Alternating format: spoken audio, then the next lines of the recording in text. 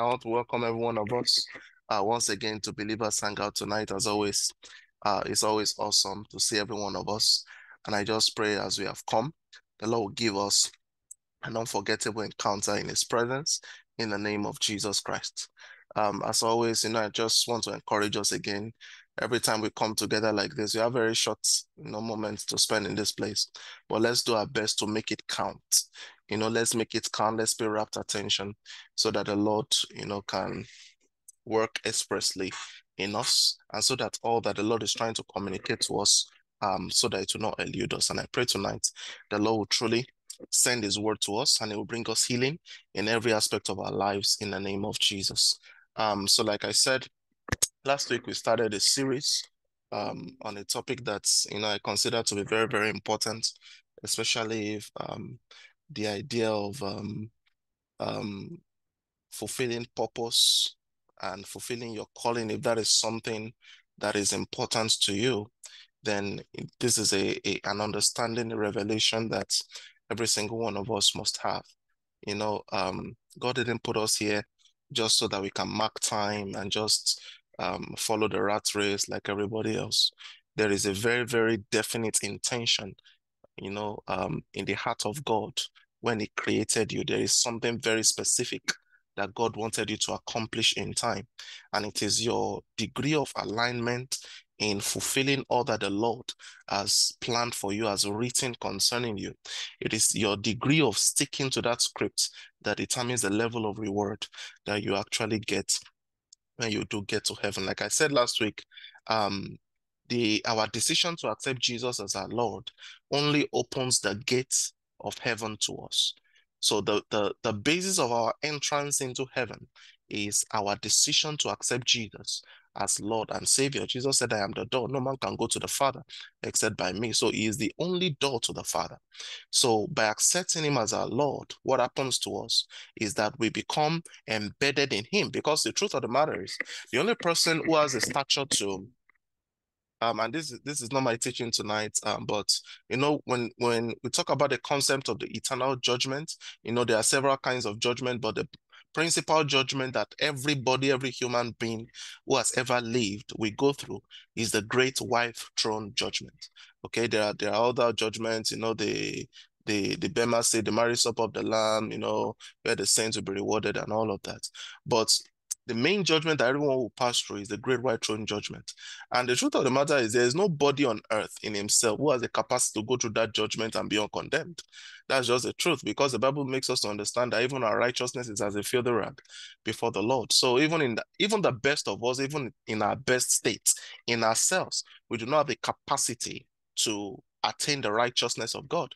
And that is the reason why even when Jesus died and He went to Hades, the first thing He did was to preach to the saints who had died and who were kind of they were not being held technically because they were in a good part of Hades, they were in Abraham's bosom, so they were in a place of rest, but they could not be partakers of all that was possible in the grand plan of God.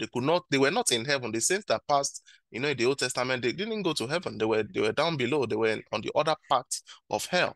That's why when you listen to the account of Jesus, when he was talking about um the concept of the story of the Lazarus and the rich man, the rich fool.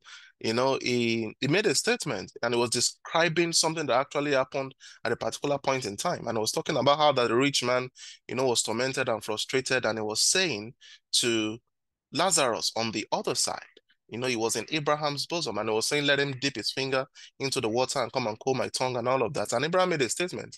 He said, it's impossible for him to pass from here to you, because between you and us, there is a great divide. There is a great wall. There is a great breach. That's telling us that they were in the same location. The only difference was that there was a separation. There was a divide that prevented trespass. People could not cross from one side to the other. So all the saints that died in the old covenant, they didn't go to heaven. They were in Abraham's bosom, although they were not in a place of torment, but they were in a good place. But the point I'm making is that after the resurrection, after the death of Christ, when He went down to Hades, one of the first things He did was that He preached to those saints. And when he did, those that believed, the Bible makes us to understand that they came out with Jesus out of Hades. And some of them actually walked literally on earth on the streets of Jerusalem before they ascended to heaven. And the point I'm just making here is that all saints, whether Old or New Testament saints, must be embedded in Jesus before they can pass through the white throne judgment.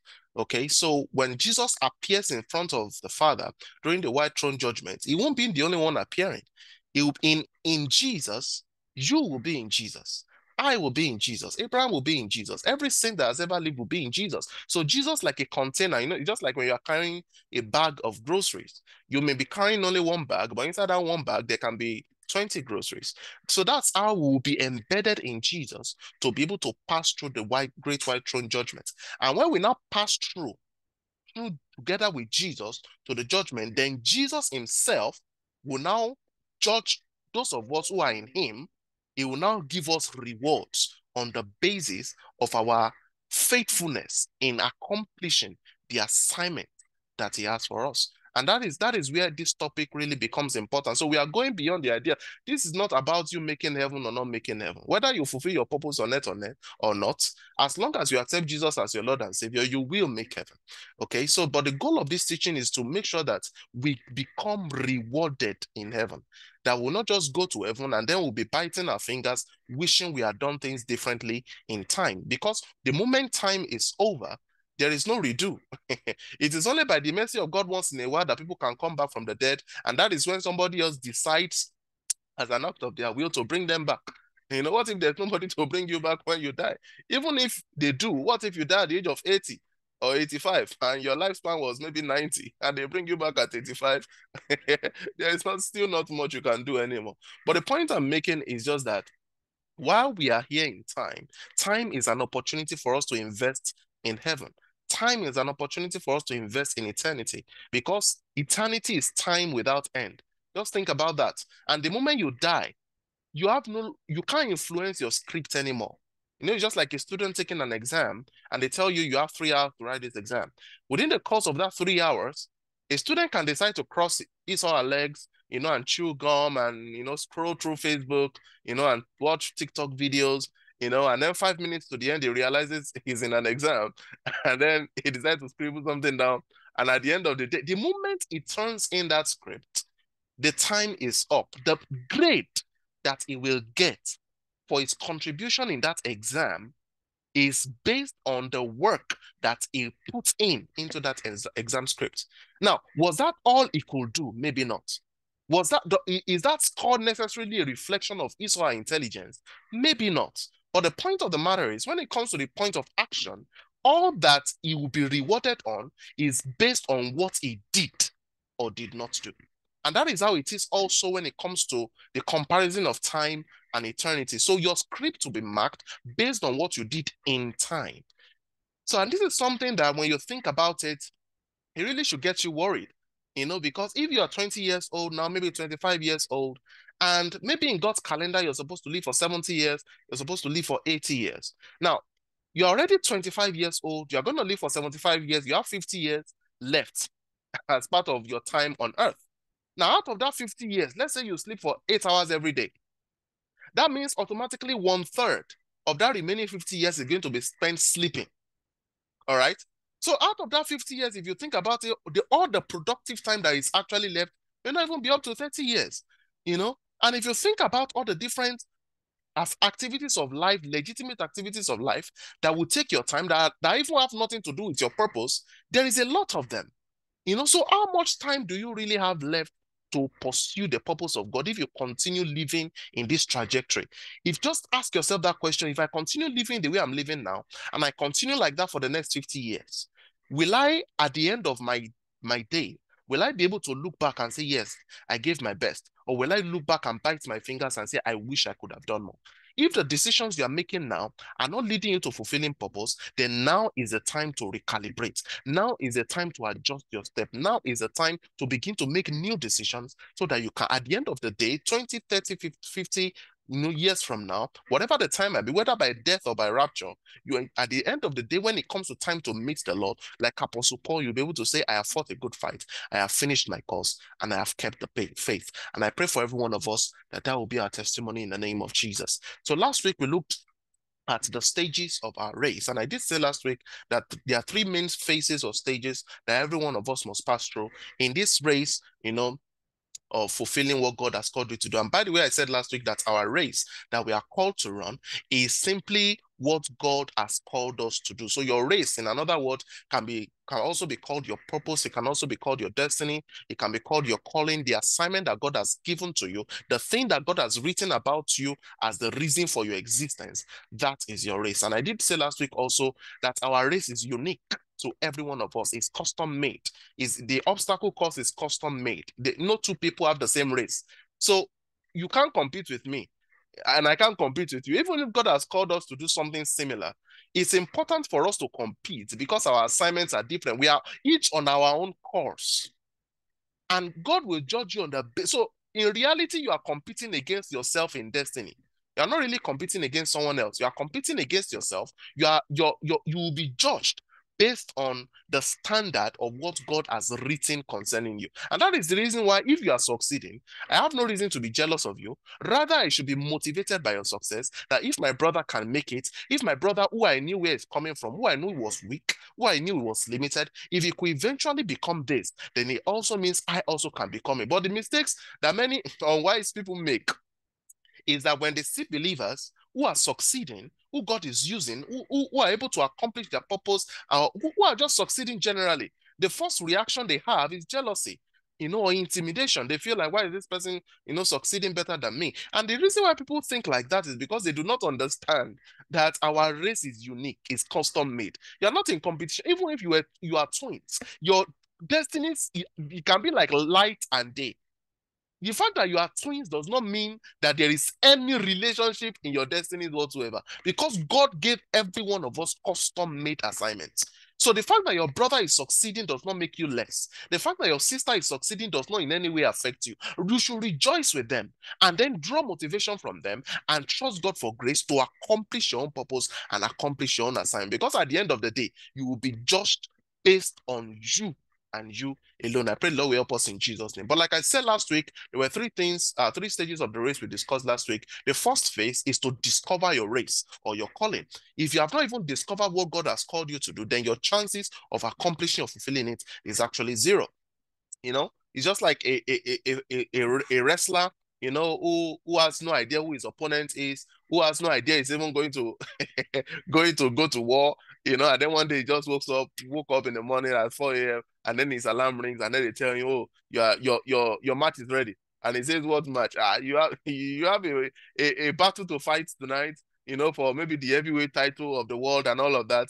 And then he wakes up and expects he will jump into the ring and just win. It doesn't work like that anywhere. All right. You have to be, first of all, know that there is a battle ahead. It is the knowledge of that battle that actually gives you the wisdom to be able to prepare for that battle. So the first stage of our race is to discover our calling. And I said last week that if you have not discovered your calling, go to God. Ask God to reveal it to you, and also pay attention to the gifts and the talents that the Lord has given you, the passions that burn within you naturally, and take them to the Lord. The Holy Spirit is ultimately the person who can reveal your purpose and your assignment to you. But like I said, there are many other pointers that can give you an idea. For example, when you see somebody doing something that God has called you to do, one of the reactions that happens to you instantly is that something jumps within you that, no, that should be me, or that can be me. You will know. There are many ways, but the ultimate way to know is ask God to reveal it to you. And by all means, the Holy Spirit will reveal it to you. And then the second stage of our race is to keep our calling. The first step is to discover it. The second stage is to keep it. And I did explain last week that the fact that God has called you does not mean God will eventually choose you to actually accomplish that assignment, because the Bible says many are called, but few are chosen. And the reason few are chosen is not because God wants to choose few. It is because it is few people that will pay the price to become who they need to be in order to be able to fulfill their assignment. Because you have to understand that this version of you may not have what it takes to fulfill the calling that God has given to you. For example, if God has given you a calling around money, okay, maybe managing money or, and all of that, and you're naturally a greedy person, you're naturally a stingy person, you're naturally a thief. The truth of the matter is, God cannot trust you with the amount of money your destiny requires as long as that weakness is there. So part of your training will be to get rid of all of those limitations so that you can be competent and better equipped in order to be able to handle the things that God is bringing your way. Okay, so, but your own seriousness and commitment to doing the things, the exercises God says you should do in order to become that version of yourself that can fulfill that calling, your own commitment to doing that is what will now enable you to keep your calling to the point where you can be chosen to actually fulfill that assignment, that the mantle of your destiny actually rests on you and God commissions you and sends you to accomplish that assignment. And then the third stage of our race is to fulfill our calling. So as we continue in that consistency in doing the things that make for your competency in the purpose that God has called you to do, as you continue in that process, then what we at the end of the day, the result will be that you fulfilled your calling. And I pray for every one of us that will be our experience at the end of time in Jesus' name. Now, today we are going to the second part of the teaching, and I'm pretty sure we cannot finish this week, but by God's grace, wherever we stop, we'll continue from there next week. Amen. Can we all hear me?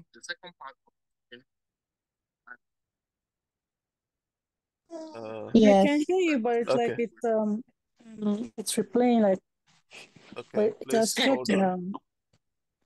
It has stopped now. It has stopped.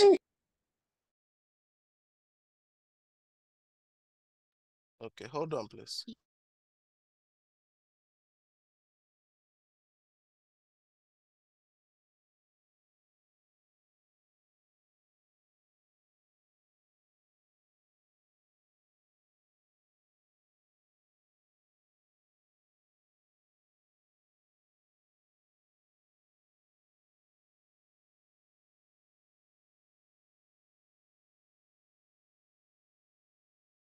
Can you all hear me? I hope the feedback is gone now. Yes. Okay, awesome. Sorry about that. All right. So like I said, today we are going to the part 2 of our teaching, and today we are going to be looking at the keys that can actually help us to win races. So again, the subtitle today is the keys to winning a race. And the first key we are going to be looking at is to realize that we are in a race. So the first thing that you must do, and the first step you must take, the first weapon you must have in your arsenal, is that you must realize that you are in a race. You must realize that you are in a race. Let's look at the book of Hebrews. Hebrews chapter 12. It's a very popular scripture, Hebrews chapter 12. I'm going to read that from verse 1. Hebrews chapter 12, verse 1. It says, "Wherefore, seeing also that we are compassed about with so great a cloud of witnesses." Let me read this from NLT for better understanding. It says, "Therefore, since we are surrounded by such a huge crowd of witnesses to the life of faith, let us strip off every weight that slows us down, especially the sin that so easily trips us up, and let us run with patience and with endurance the race that God has set before us." Let's also look at 1 Corinthians chapter 9. 1 Corinthians chapter 9, verse 24. It says, "Don't you realize that in a race, everyone runs, but only one person gets the prize?" It says, "So run to win." Run to win. So the central theme, or the main point, one of the main points being communicated in both scriptures that I've read here, is the fact that we must come to that state of mind where we first of all become aware that we are in a race. There are other things that we must now begin to do because we are aware that we are in a race. But the first thing that must become crystal clear to us is that we are in a race. Okay, and I know this sounds simple, but the truth is, many people do not know that they are in a race. They do not know that there is a timing component to the destiny and the assignment that God has given them. And I explained that last week, that the fact that God has called you does not mean that God will choose you. God will give you an ample time, ample window of obedience, such that, at the end of the day, when you do decide to become serious and to take your calling and your assignment seriously, God can still put you on a fast track that will help you to grow and become the person that can handle the assignment that God has called you to do. But if you make up your mind that you are not even interested in that assignment, you're not even interested in that purpose, you're not even interested in that calling, you just want to make money and live a luxurious life and die, well, you may still make heaven as long as your relationship with God is intact. But as far as reward goes, you will receive next to no reward in eternity, But the point I'm just making here is that if you are going to even begin to put in, because make no mistakes about it, if you will run to win, and that is what Apostle Paul was explaining in that 1 Corinthians 9:24. He says, if you are going to run at all, it's better to run and to win than to just run for the fun of it. That's what he was explaining. That many people run in a race, but in human scale, only one person gets the prize. And what that means is that it is that one person that got the prize that did all that, put in their best and prepared the best and executed the race the best. That's what it means. Okay, and I've already explained that we are not in competition with anybody, but if you are going to run and you will cross the finish line and win the prize, which means you fulfill all that God has called you to do, then there is a measure of seriousness and preparedness and discipline and training and activity that has to go into it before you even become that version of yourself that can perform at that level. Okay? But the first key is to realize that you are in a race. There are many believers today who do not even know why they are alive. I'm not talking about people who have not discovered their purpose. I mean, sometimes people have even known from very young age, that this is, I think I should be a preacher, but they've not become aware that this is something serious. It has not occurred to them that the concept of purpose and destiny is all important. So they still live as though there is no goal in mind. They still live as though there is no destiny to fulfill. They still live as though there is no race to run. Because you have to understand, the fact that you know something in your head does not, the knowledge you have in your head does not necessarily bless you until that knowledge influences your action. So if you just know something mentally, so the person who does not know their purpose at all is just in as bad a state as somebody who knows it mentally, but has not made any effort to pursue after it. They are in the same level. And at the end of the day, when the owner of the vineyard comes, like we read last week, both of them will be uprooted if they continue not to bear fruit over time. And the fact that they are uprooted does not mean they will die. They will still be alive. But the Lord will help us in Jesus' name. The Bible says in a great house, there are all kinds of vessels. There are vessels unto honor and there are vessels unto dishonor. And everybody has a use. If you live and you fulfill your purpose in Christ, God will have a use for you. He will use you as a vessel to honor. In other words, He will use you as an example of what a person who fulfills God's purpose looks like. And in the same way, if you decide to disregard the purpose of God and you decide not to fulfill the purpose of God, God will still have a use for you. Of course, if you repent down the line, even after God has given your purpose to someone else, God will still find something else for you to do. That's what the Bible makes us to understand in Jeremiah chapter 18, the parable of the potter, that even when the original design is broken, the potter can make it again into another vessel. So you may not be able to do the original assignment God has called you to do, but God can still give you something good to do.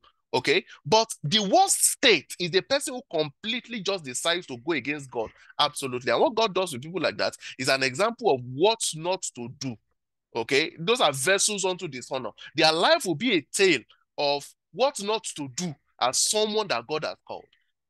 And I just pray that God will not use us as vessels unto dishonor in the name of Jesus. But the first realization we must come to is the fact that we are in a race.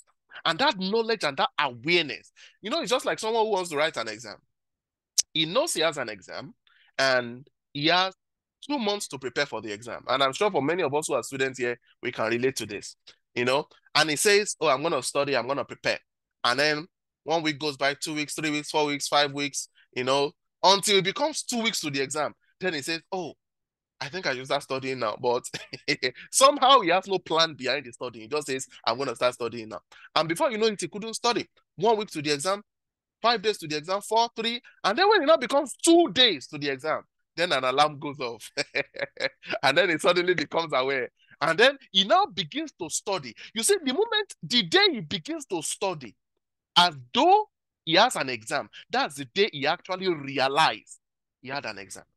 So the fact that you have mental knowledge of something does not mean you have come to a compelling awareness of that reality. So what I'm saying here about realizing you are in a race is to come to that point that I am 2 days to the exam. I have a purpose to fulfill and I cannot afford to fail. And because of that awareness, you now begin to do something that will enable you to pass that exam. That is what it means to realize, to become aware that you are in a race. And I pray the Lord will help us in the name of Jesus. The second key to winning our race is to eliminate distractions.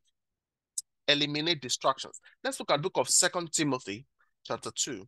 2 Timothy chapter 2 from verse 4. 2 Timothy chapter 2 verse 4. I read from Amplified. It says, no soldier in active service gets entangled in the ordinary business affairs of civilian life. He says he avoids them so that he may please the one who enlisted him to serve. And you see, this is the mindset and the mentality that we must have as believers who will fulfill the assignments that God has given us. Let's look at the book of Hebrews also. Hebrews chapter 12. Hebrews chapter 12 verse 1. We have read this before, but let's read it again.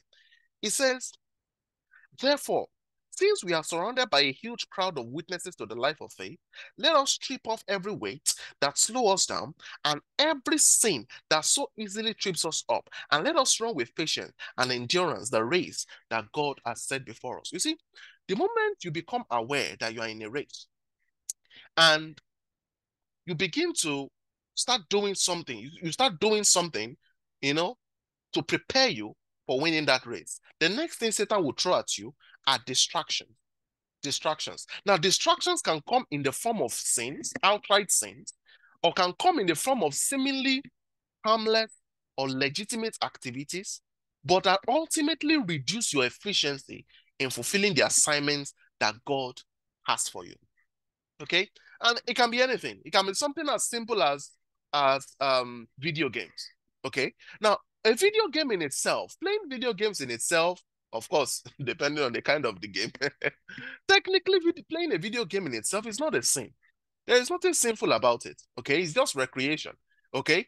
But when that video game now becomes elevated and exalted in the priority of your life, to the point that it becomes more important than the thing that God has called you to do, then that video game has become a weight that is slowing you down. And what the Bible says in Hebrews chapter 12 is that you cut off the weight, let it go. You see, one way I like to think about this is this. When there's something to do and I'm thinking about the pleasure, or the gratification that I can receive from it, I now compare that to the consequences that I will face if I do not pursue the thing that is more important. When I now weigh those things side by side, okay, how would I feel if I have this momentary gratification and pleasure, and at the end of the day, 6 days from now, 1 month from now, I maybe fail this particular exam or miss this particular opportunity? How bad will I feel? Do I want to feel that bad? Is it worth it to feel good for a little bit now and to feel bad, so bad 1 month from now? And if the answer is no, then automatically that activity must go. Okay? And this is the mentality that we must have. Anything that does not add to you, and we need to take stock of our lives and take inventory. What are the things that are actually important in my life? What are the things that are actually necessary in my life? Because the truth, especially in this world of social media, when people are getting addicted to attention, and just being noticed online and likes and clicks and follows and all of that, we must sit down and take a breather and ask ourselves, what are the things that are really important in my life? There are people who can spend 10 hours a day on TikTok. And I'm not talking of People use it for their business or promotions and all of that. No, I mean, just watching random videos, just posting random videos. That has absolutely no bearing on their purpose and their calling and their assignment, and they're just there for sometimes all day. And the whole day just goes like that.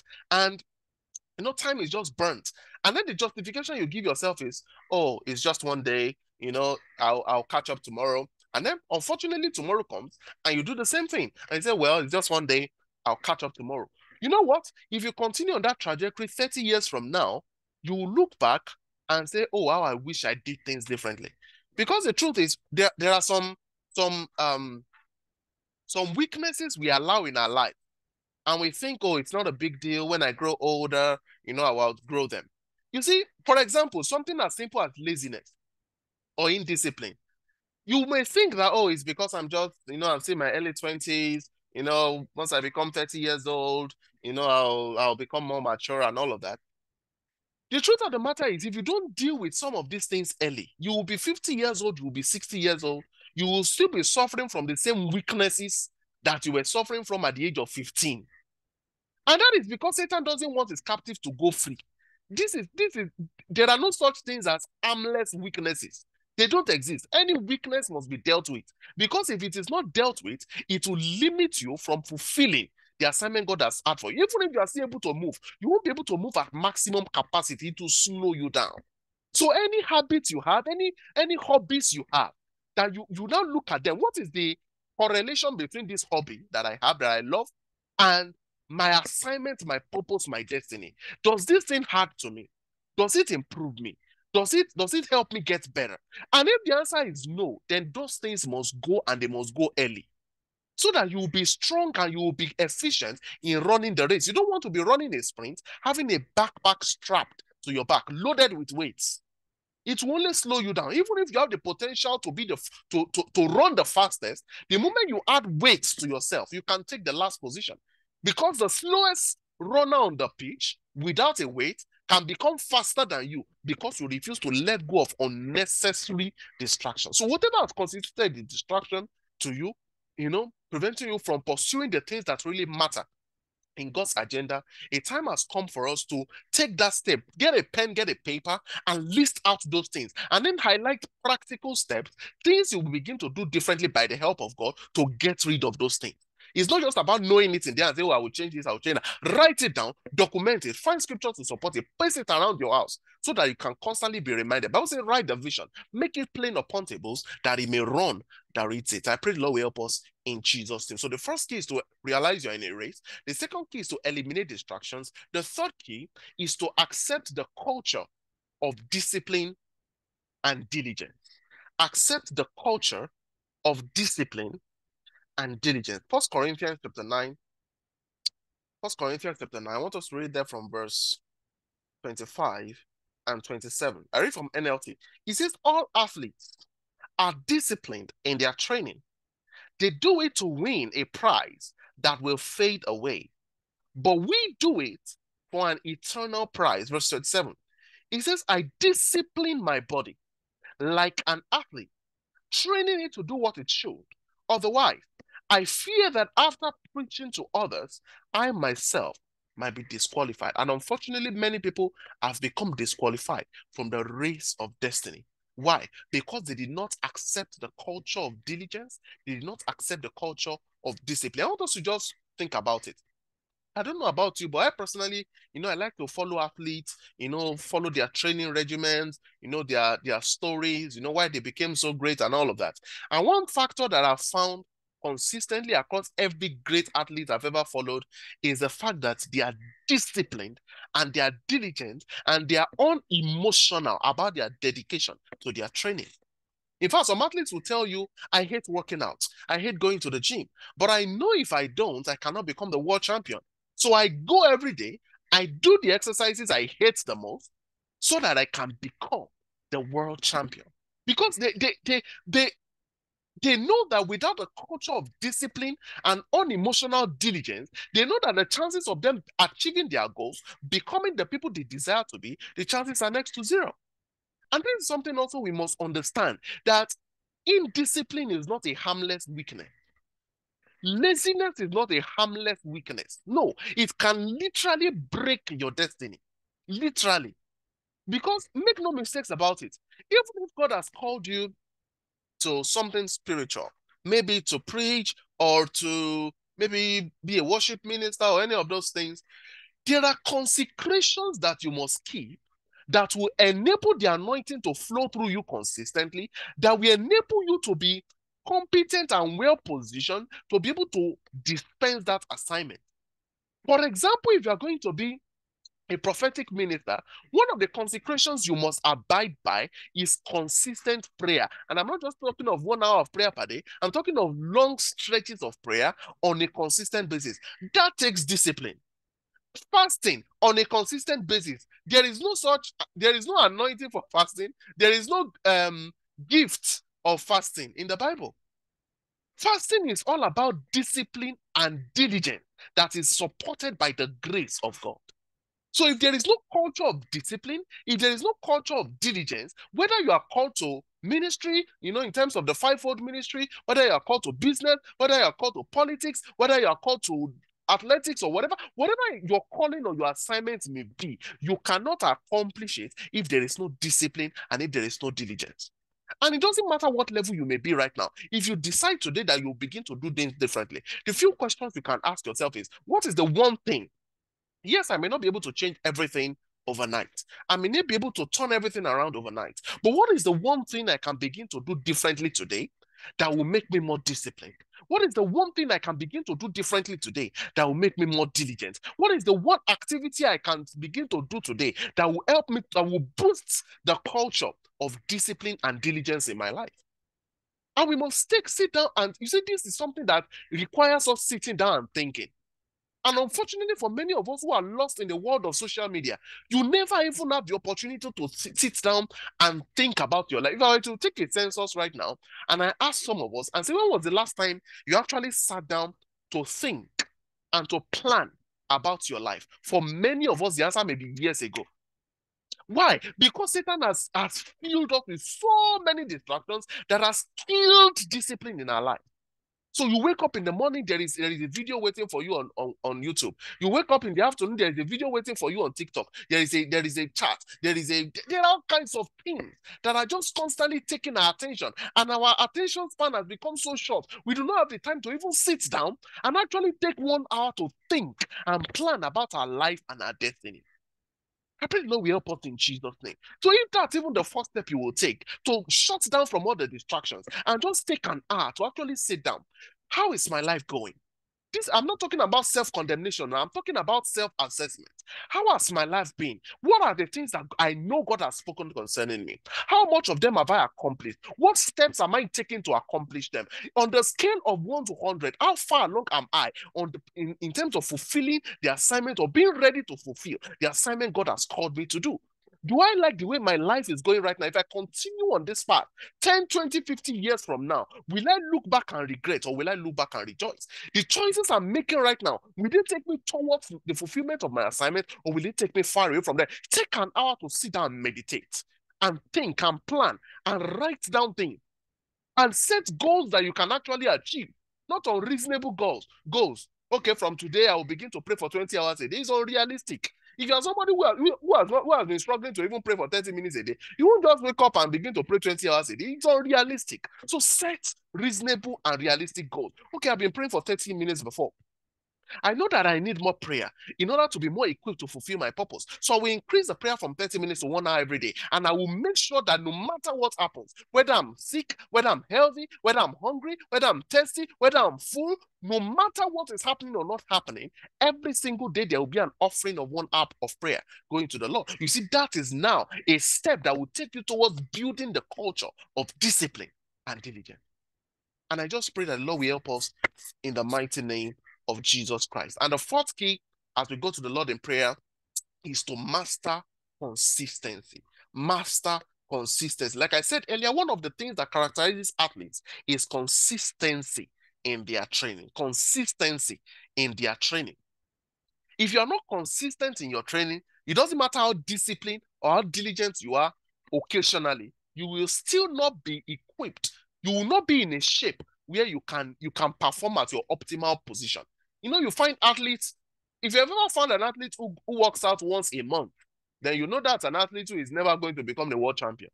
Because if you're going to become a world champion, there has to be a consistent measure of rigorous activity you subject your body to on a consistent basis. In fact, you speak to most athletes, they will tell you consistency is more important than diligence or discipline in the overall scheme of things. Because if you're only diligent occasionally, like the student who studies 2 days to the exam, is diligent. That's the fact. A person who can take 2 all-nighters because of an exam is diligent in that moment.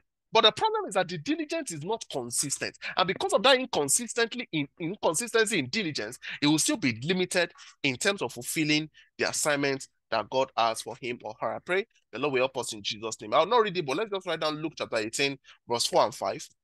This is the story of the widow that was troubling the judge. You know, the Bible says, did not fear God and did not fear man. But because of her consistency in coming and asking him to fight for her, even though the guy, you know, he did not fear God, he did not care about what people had to say, but because of her consistency in coming, at the end of the day, he had to give her, you know, what she needed. In the same way, if you are consistent enough in pursuing your purpose and destiny, you will eventually achieve it. You will eventually get there, and you eventually become everything that God has called you to be. Just the same way, if you enter, you know, an address into your GPS and it says 8 hours, and you continue consistently on that path, in the next 8 hours, you will get to your destination because of consistency. If you decide to take 1 hour break after every 1 hour, then your journey will be multiplied from 8 hours to 16 hours. So what will allow you to get to your destination on time is consistency in doing the things that will take you in the direction of your destiny. I pray the Lord will help us in the name of Jesus. Let's stop there for tonight because of time. Can we just go to the Lord in prayer? Just talk to the Lord in the next few seconds and say, Lord, help me. Thank you for your word that has come to me tonight. Father, give me grace. Give me grace. In the name of Jesus. I don't know what your own issue is, but the Lord has spoken to you tonight. Can you just go to the Lord in prayer and take that issue to the Lord? Maybe your own is that you have not even discovered that you are in a race. You are still living as though there is no assignment to fulfill. As if there's no purpose, there's no destiny to seize. Can you pray and say, Lord, open my eyes. Help me. I want to become aware of my destiny. I want to become aware of my race. I want to become aware of my calling. And I want to, I want a gripping consciousness of my calling, of my destiny, of my purpose to come upon my life. Father, open my eyes and let me see. In the name of Jesus. Lord, I'm ready to eliminate distraction. Maybe your own is distractions. You know what God has called you to do, but you just can't bring yourself to doing it. Father, every form of distraction in my life, give me the grace to get rid of them. It's your responsibility. God will not do it for you. It's your responsibility to eliminate distraction. God can only give you the grace that will help you to do it. Can you ask God to help you to eliminate distraction, to accept the culture of diligence, and to master consistency in the name of Jesus?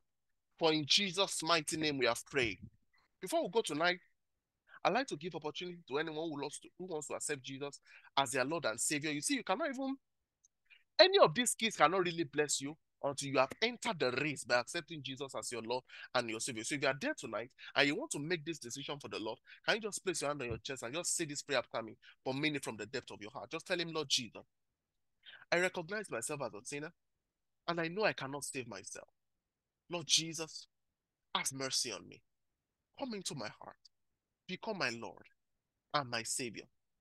From this day, I declare that I will live for you and you alone.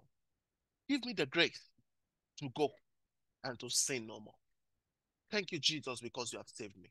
For in Jesus' mighty name we have prayed. Father, we thank you so much for tonight. Thank you for your word that's come to us. I pray for those who have decided to accept you as Lord and Savior. In the name of Jesus, I pray that you wash their sins away and you give them the grace to go and to sin no more in the name of Jesus. And I pray for every one of us who got the grace to do all that is our responsibility to do, to engage all the keys you have released to us tonight, so that we can begin to follow the path that will take us ultimately to the fulfillment of our calling, of our destiny, and to win the race that is set before us. Father, I pray you release into our lives in the name of Jesus. As we go into this week, help us to practice these things in the name of Jesus. And by the time we come together next week, help us to be better versions of ourselves in the mighty name of Jesus. Thank you, Holy Father, for in Jesus' mighty name we have prayed.